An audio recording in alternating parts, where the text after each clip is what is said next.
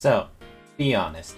How many of you actually forgot, with all the hype waiting for Vich to drain our courts dry, that we are getting a free 5-star to choose this 6th anniversary on Fate Grand Order NA? I actually didn't even remember until this week.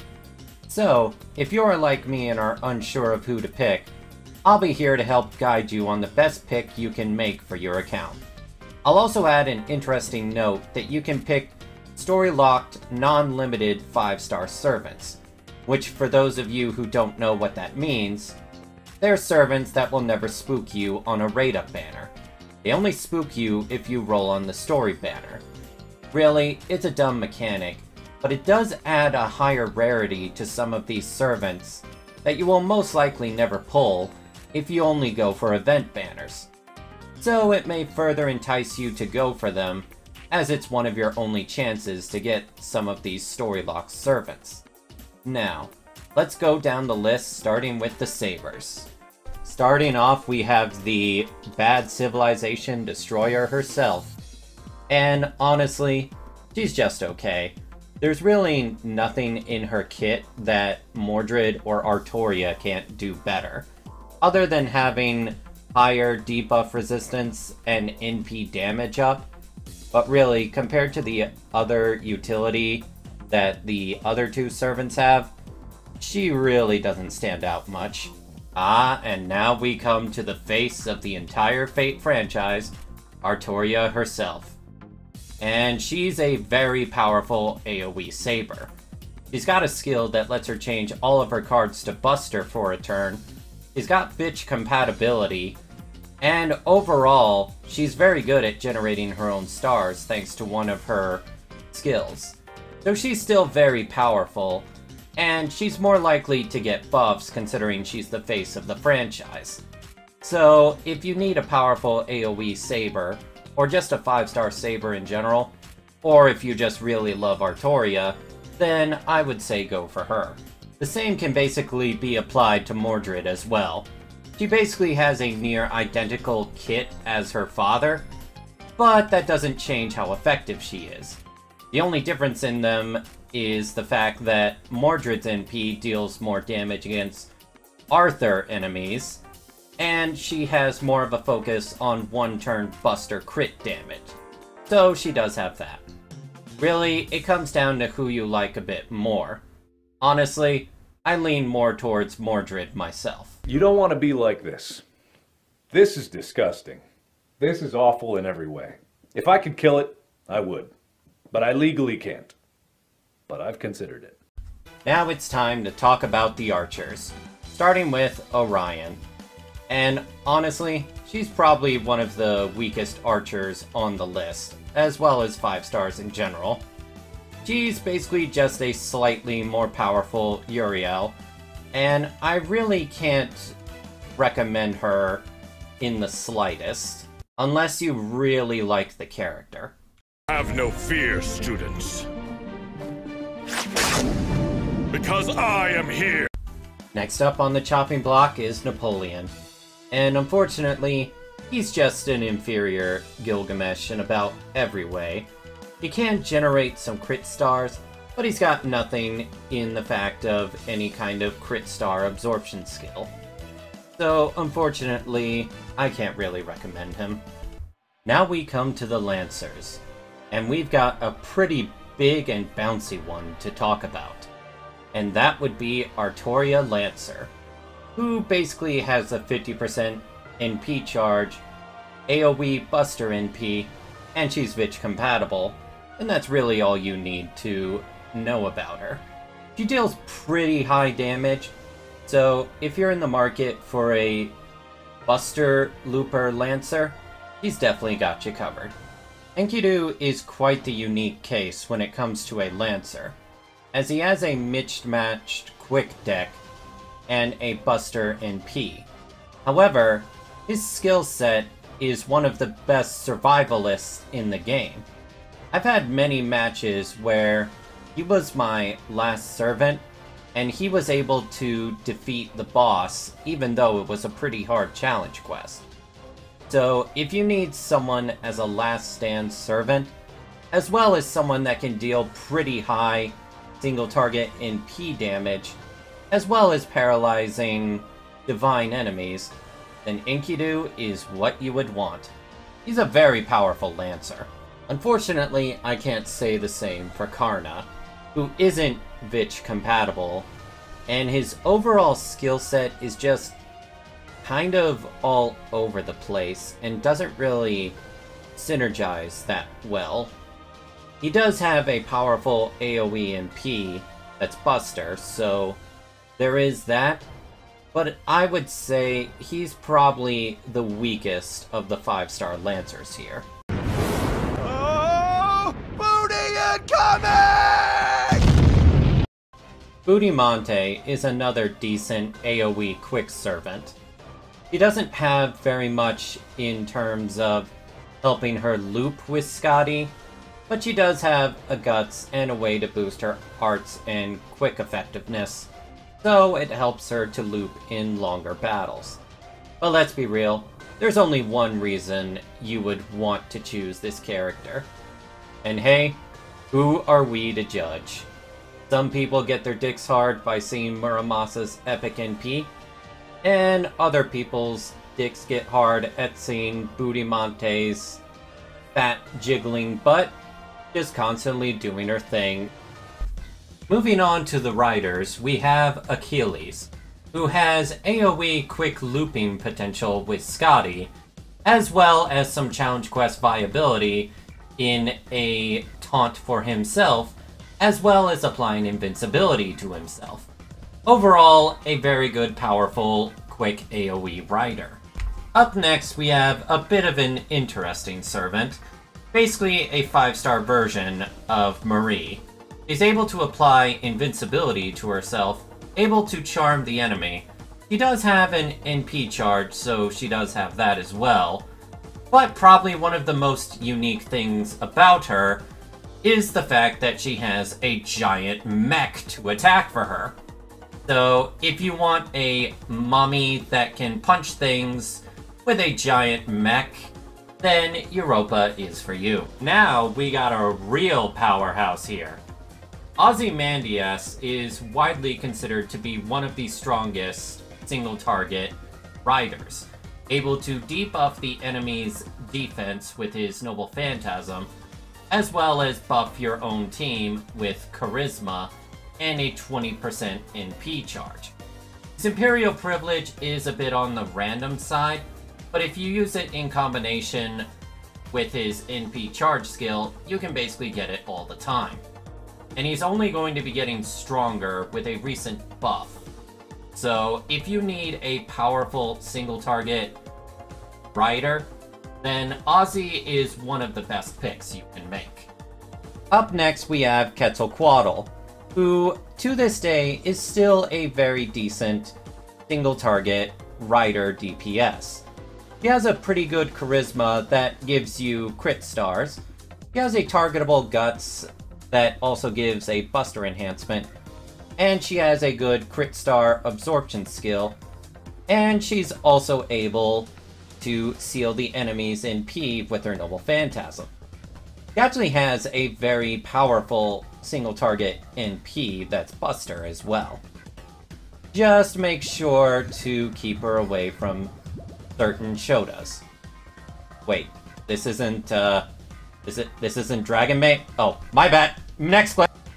Up next, we got the Destroyer of Pelvises, Queen Meb, who's got a very, very strong anti-male niche, and also has a very good way to reliably charge her NP per turn. She also has a very powerful charm, and her NP also reduces the enemy's mental debuff resistance, which basically means they're primed for being charmed the very next turn. And we can't forget to talk about her signature Noble Phantasm, where she basically takes you into her chariot, and then you are accompanied by death via Snoo Snoo. Now, if you're into something like that, I know I am, then Meb is for you. Up next, we got Frances Drake herself, who has a very powerful AoE NP which will always guarantee you a hefty amount of stars. She's also got a very good NP generation due to her skills, and she also has a 50% NP charge, as well as a recent buff giving her Buster performance.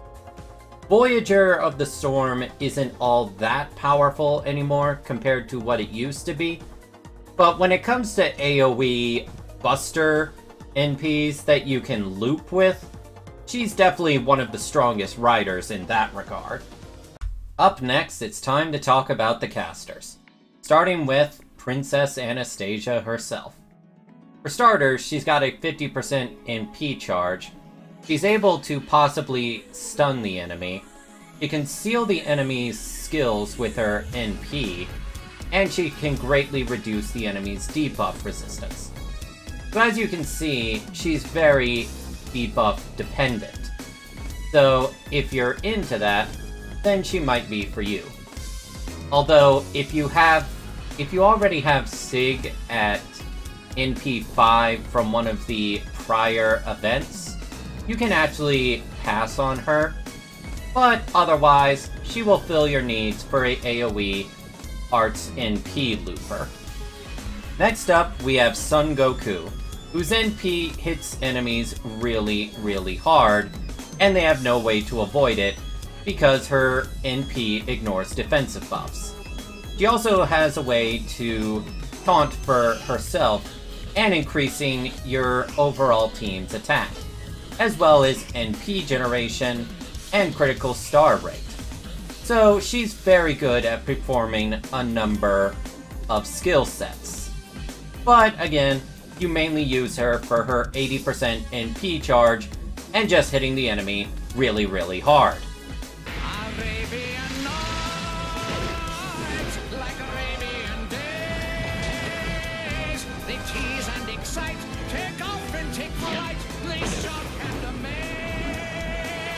Sherazade is a bit of an interesting case.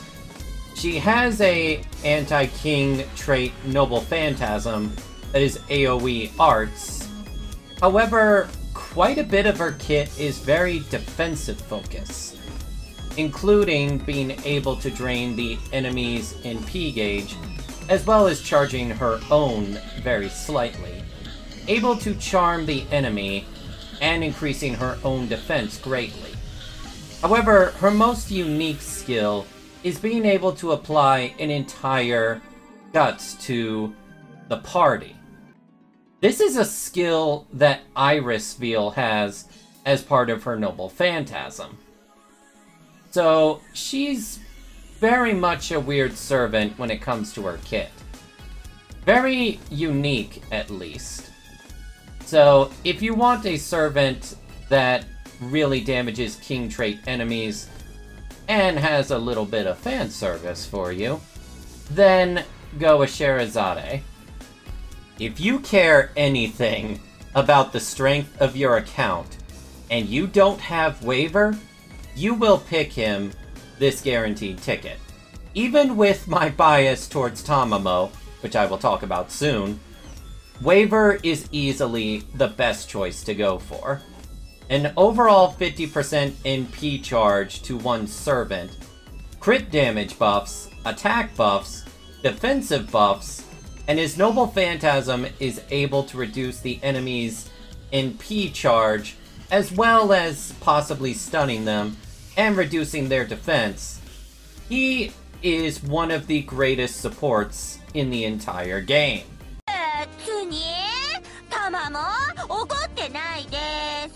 だってこんなの慣れてますし、分かりきっていましたから。ご主人様だって人間ですもの。昔から人間は人間を選ぶんです。どんなに尽くしても狐耳は狐耳。私は手よく利用されて最後には毛皮にされちゃう運命なんです。なんでほっといてください。ご主人様の邪魔はしませんから。どうぞ。人間同士仲良くやってればいいのです。My poor Mikan has been disrespected by this community for far too long. I've been playing since around the first year of FGO, and before there was Merlin, before I had my own waiver, before Castoria, before Scotty, before any of the big supports, you know who I was always bringing to the bigger battles? Tamamo. She has arts effectiveness enhancements. She is able to heal the team as well as reduce their cooldown, which, let me tell you, I sure use that, even for non-arts teams. That skill cooldown is just way too effective. She has good survivability, she is able to drain the enemy's NP charge, and she's able to defend herself from harsher attacks. Sure, she may not be able to NP charge your allies like others can, except with her ultimate, but she's absolutely amazing in longer content, and people just disrespect Mikon way too much. She is absolutely precious. She deserves to have her ears and fox combed with the most precious of love. And just because Castoria exists, it doesn't mean that she's no longer efficient. If anything, she's one of Castoria's best partners. I use both of them at the same time. It's better than a double Castoria for a boss fight. She is an absolutely amazing art support and enables my Castoria to do absolutely bonkers things with any art servant I wish. And if you already have waiver, then Tamamo is easily the second choice to go for. Screw the haters. Tamamo is amazing, and you really want her in your Chaldea. Mic drop! Moving on to the Assassins, we basically have Diet Scotty that you can get at home. Her Noble Phantasm increases the quick and buster effectiveness of all allies, as well as increasing their max HP and giving them a sizable chunk of defense, all for 3 turns. Her skills basically buff the entire party's crit damage by 50% for 3 turns, which is no small feat. She has a targetable NP charge and a way to remove all enemy buffs, as well as reducing their defense. Overall, she's got a bit of a weird kit, but if you give her an NP gain CE and spam her NP as much as possible with your quick servant, as well as whatever other support you bring with her, because she's not enough to carry alone, she's actually pretty good in certain comps. Very awkward to use, though. Up next, it's time to talk about everyone's favorite murder daughter, Jack the Ripper. Jack has a very basic kit, which has 3 quick cards, and she's able to bleed out stars like nothing else. She has a evasive, as well as a quick buff on one skill, which can be a little bit awkward. She does have a skill that lets her heal your own team slightly, and it has a very low cooldown. And she's also able to remove enemy buffs. She has a very basic kit, but if you're in need of a single target assassin that deals heavy damage to females, then Jack is who to go for, especially if you don't have Kama.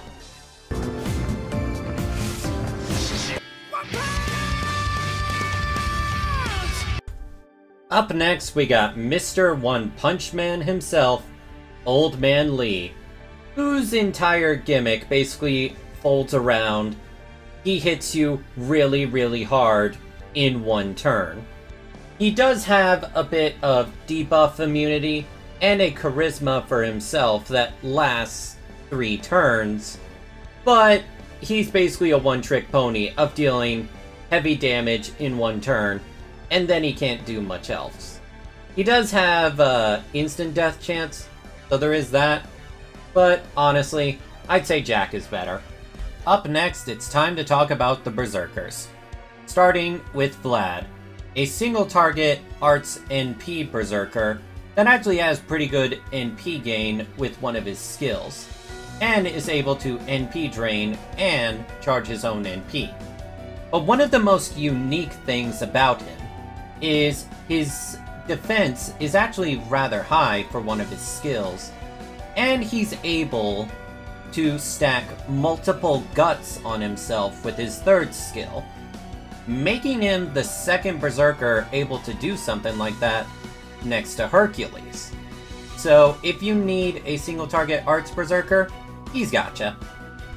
Up next we have one of the most powerful Berserkers in the game, Alter, who has a 2-hit evasion on a rather short-term cooldown, which also gives him quite a bit of defense, able to reduce the enemy's crit chance, and he has incredibly high damage and survivability thanks to his guts. And a recent NP upgrade will allow him to ignore all enemies' defensive buffs with his NP. He is easily one of the most powerful Berserkers in the game, and if you need someone to carry you through the first part of the game, he will absolutely do that. One of the highest recommendations here. Up next on the chopping block, we've got Zhang Yu, who I really don't know what to make of this guy. He's got a triple Buster deck and is able to deal out very high crit damage in one turn, and he only has one hit of evasion.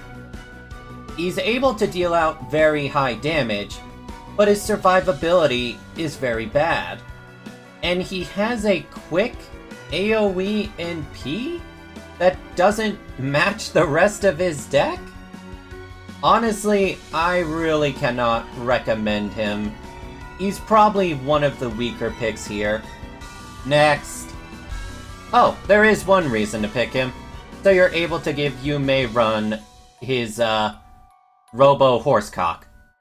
Up next, we have a Servant with great skills completely destroyed by being a Berserker.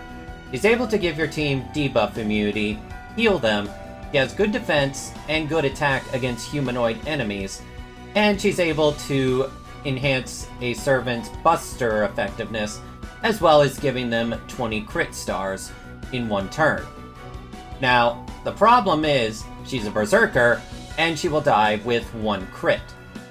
One of her most powerful assets is her Noble Phantasm, which reduce the enemy's NP strength and attack for 1 turn, to the point of making their Noble Phantasm deal basically zilch damage. If only she wasn't a Berserker, I could actually recommend her. If she was anyone else, I could. Up next, we have the extra class servants to talk about, starting with Jonna Arc. Her first skill allows her to generate a bunch of crit stars for the team. Her second skill lets her reduce the enemy's NP damage, as well as greatly reducing their defense once it's upgraded. And her third skill has a very high chance to paralyze a servant-type enemy. Otherwise, if they're not a servant, it's basically useless. She has a triple arts deck, and her Noble Phantasm actually increases the defense of your team, as well as being able to give them invincibility for 1 turn, and removes all enemy debuffs. So she's a very, very powerful defensive servant that, if you don't have Castoria, can definitely fill in that role for you. Up next, we got Ilias Viel von Einsburn, who brings her bear to absolutely maul on the enemies. When it comes to being a single target alter ego, she absolutely devastates the competition. Her arts NP, as well as her double arts deck, and having a very high NP gain and high amount of hits on her cards, allows her to be able to loop her NP rather easily. She also has an NP charge, as well as a way to possibly gain a number of crit stars. Her invincibility skill also buffs your teammates for 500 defense for 3 turns. And if you're fighting a dragon enemy, her NP has a very high chance to reduce their NP gauge. So when it comes to being an alter ego, she's definitely one of the strongest out there. Last but probably least, we have Jinako, which I wish I could say very good things about her, but honestly, her kit is kind of just all over the place. She's got incredibly low attack, but a very thick HP, and she has a taunt, she has NP charge, but she's kind of like a jack of all trades when it comes to things, and none of those things she does particularly well. And it doesn't help that you can grab regular Moon Cancer BB from the Rare Prism shop, who is basically just better than her. So honestly, she's one of the lowest tiers when it comes to my recommendations, but she gets an S rank in wife ability. So if you choose her, you're basically choosing her for her personality, which, hey, go you. And now, we're at the end of the video. Here's my overall rankings for everyone. Feel free to pause the video, but I must emphasize, if you really don't have Waver, he should be the one you pick. He just offers so much value to any account that doesn't have him, even if you have the other major supports. Waver just adds so much. And of course, if you don't have Waver, then Tamamo is definitely your next best pick if you really like Art's team. Thank you so very much for watching to the end of the video. I hope that my guide was able to help you to better select your free 5-star. But remember always, it's better to go with who you waifu/husbando the most over anything else. Because at the end of the day, it's a single player game. I hope you will consider leaving a like and subscribing for more content like this. And hey, leave a comment below telling me your thoughts on the video, as well as telling me who you are rolling for. Share this video to your friends to help it do better. And hey, maybe consider joining my Ko-fi to support me, or joining my Discord. I am really trying to hit that 1,000 sub mark so I can finally become a YouTube partner and add fun little emotes to my stream. Thank you all so much for watching, and I hope you have a fantastic day.